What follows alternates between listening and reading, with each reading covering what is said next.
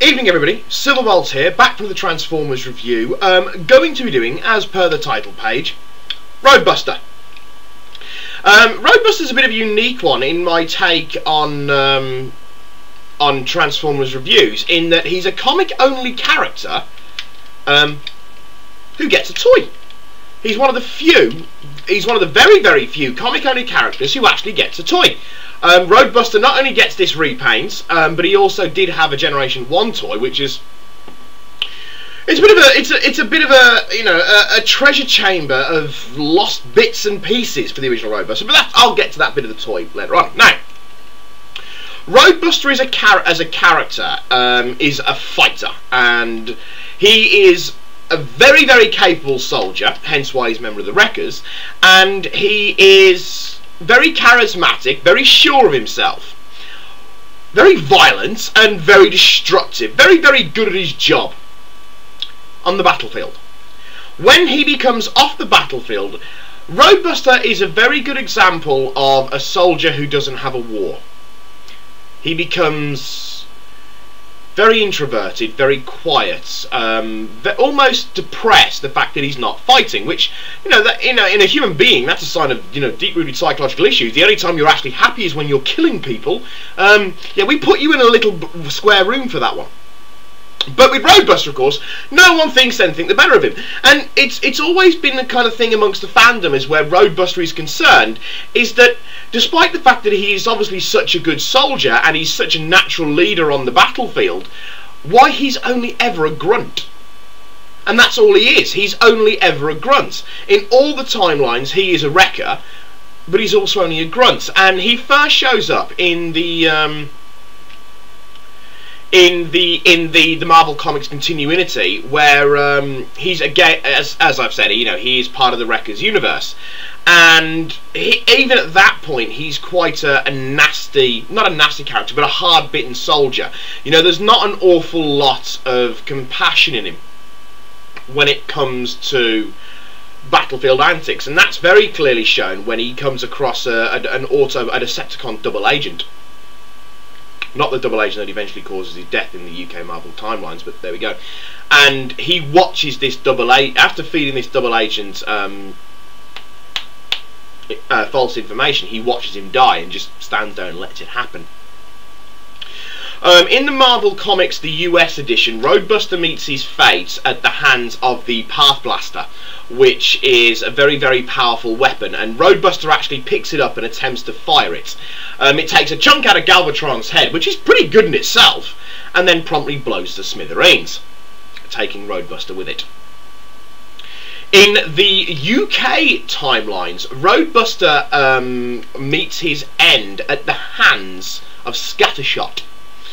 And the way that comes about is that it's another comic-only character. It's at the end of the Decepticon War, the Autobot of the Cybertronian War. Rodimus Prime is in control, and he wants to pass on the matrix of leadership to Springer, the leader of the Wreckers.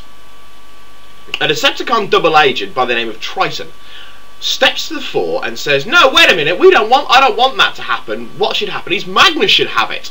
Magnus should become control of the Autobots." Im leads to R, leads to leads to bang. Scattershot blows Roadbuster's head off in order to protect Triton,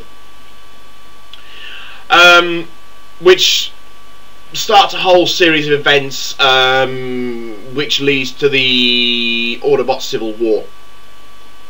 Yeah, they just don't stop fighting no matter what happens, really. Now, in the Dreamwave comic continuities, Roadbuster is, once again, obviously, part of the Wreckers, and he comes into it after Optimus Prime has disappeared. And he doesn't really do an awful lot until it comes to the IDW, where the IDW fact sides of it present the Transformers universe in obviously a much darker light. Well, the Dreamwaves are fairly dark, but the IDW really does cross it. Intervening, you take the episode where you find out that Sunstreak has become a headmaster, there's dark for you. But in the IDW continuities, the Autobots and the Decepticons, of course, have split into various factions. Roadbuster is part of the Wreckers, who of course are being led by Springer, and they're fighting Ratbats Ultracons. And that is the main thing concerning the action with the Wreckers. Now, when Thunderwing comes back, it is Roadbuster that saves 2 of the Technobots, in a rather hint of irony, I could imagine you'd think, but who saves 2 of the Technobots from being killed by, I think it's Thunderwing's minions. However, Roadbuster, despite how brave and how valiant and all this he is, meets his end again, and this time he meets his end at the hands of Thunderwing, which wasn't exactly a rare thing to happen because most people died at the hands of Thunderwing. Strangely enough, though, Roadbuster doesn't die to the underbase-powered Starscream. Oh, it's a rather distinct honour, I think you'll agree. But yes, anyway, that's the story of Roadbuster. Very valiant, very hard, dies a lot. Oh well. Now, as I said, Roadbuster is one of the very few comic-only characters to actually get his own toy. Can I move that light a little bit? I look like a ghost in this light. You can tell I've just shaved. Anyway, you know, he gets his own toy. Now, his Generation 1 toy, for the size of the toy that he was, Generation 1 Roadbuster, as anybody who's tried to get a Generation 1 Roadbuster, I myself have looked a couple of times, but never anything too serious. It's really hard to get because he's got an obscene amount of parts. I mean, the hardest part to find, which is probably one of the smallest parts ever released with Transformers, would have to be his Jeep mode handgun, and it's tiny. I mean, finding a fully complete G1 Roadbuster is a bit of a monumental task, and as such, it goes for quite a fair price.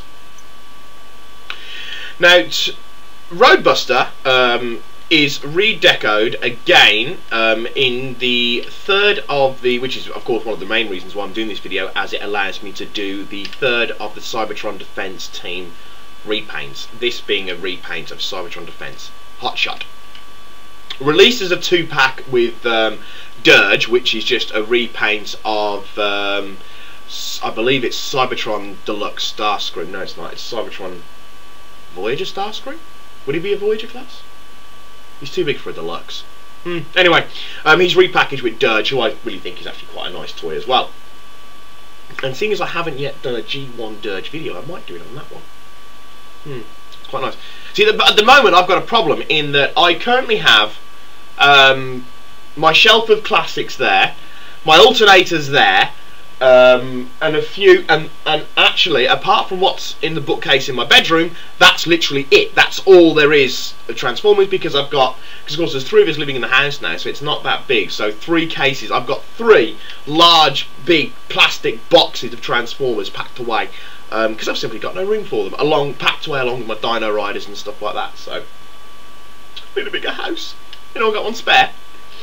But anyway, onto this toy. This, of course, is a repaint of Cybertron Defense Hotshot, and because it's a Cybertron toy, it has a gimmick, namely the Cyber Planet keys. I don't even know if this is the right one for Roadbuster, but there's, you know, they've all got basic designs, you know. And in all fairness, right, I'll just pull this up so you can get a decent look at it if I can. Right, as Cybertron key gimmicks go, this one's rather lame. It has to be said. It's rather very anticlimactic. You know, when you take a look at Cybertron Defense Scattershots, you know, uber missiles of doom on his arms, and Red Alert giant phallic missile. You know, these are rather anticlimactic in comparison. But then, in saying that, this is the smallest of the 3 toys, and it bears absolutely no resemblance whatsoever in any way, shape or form to Master Chief's Warthog. Nope, has nothing to do with Halo, looks nothing like the Warthog whatsoever. Well, it no more than classics. I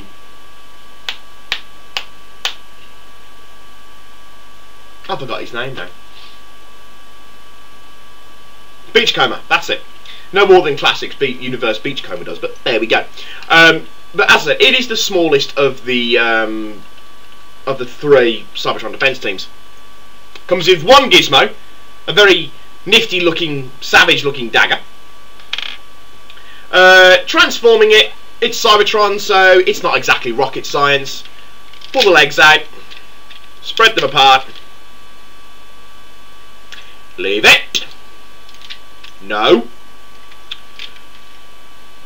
Flip the wrists. Flip the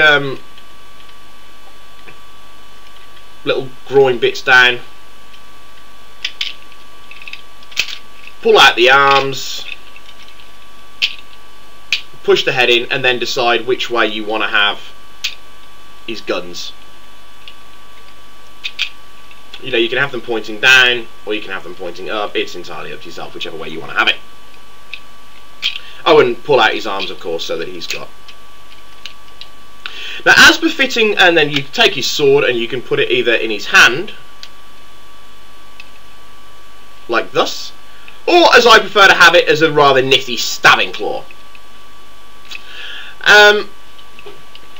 Where Roadbuster's concerned, this toy, it does come with... it does come, because it's Roadbuster, you know, it does have to have the obligatory lots and lots of firepower. So on top of the shoulder cannons, you do get missile launchers, well, clusters of missile launchers in the legs. If you just pull the two little green bits down, you get them. And if you pull the shoulder bits down, you get more missile launchers. You know, cue that nice scenes in Transformers Cybertron with Hotshot going, "Ha-ha! I'm flashing you!" But there we go. I like it, but then as I said before, you know, I'm a big fan of the Cybertron Defense team anyway. Which reminds me, I still need to get a cheap version of Red Alert to paint it for my Imperial Guard. But there we go. You know, I do like this one. I do think it's very, very nice. Its colour scheme isn't too bad, and it's certainly better than animated Roadbuster Ultra Magnus, which is just fugly. For a colour scheme for Ultra Magnus, it really is just foodly. I don't like that one at all. So I honestly haven't bought it. Oh, sorry, there's two little sets of missile launchers in the front there. Forgot that bit. Not that it makes an awful lot of difference, really. You know, it's got fairly decent posability, despite the absolutely huge shoulder pads and the legs. You know, it bends at the knee. It's got some degree of articulation in the foot from the way it transforms. Blah blah blah. The head turns. It's a nice little toy, and it suits despite the absolute total glaring colour schemes. I mean, in all fairness, colour-wise, it sits better next to Overload than it does next to Countdown, because of course Countdown's red and white, whereas Overload is more military-esque gear than more military-esque colour schemes. That's what I was going to say. Yes, but yes. Anyway, I got this. This was packaged with the Dirge, but I believe this toy was also repainted into Springer. That was a BotCon exclusive, and of course the other BotCon exclusive was, of course, Cybertron Blades repainted green into helicopter mode Springer. It was also repainted into Cybertron Evac repainted red into Blades, green into Springer, and kind of like bluey grey thing for Whirl, who is a comic character who I'll probably do as well, because he ties in quite closely with Roadbuster. But yes, that is this video done for now. There's not much more I can really say on Roadbuster, but so far I'll sign off for now. So for now, this is Silverbolt with Universe Roadbuster saying au revoir, adios, auf Wiedersehen.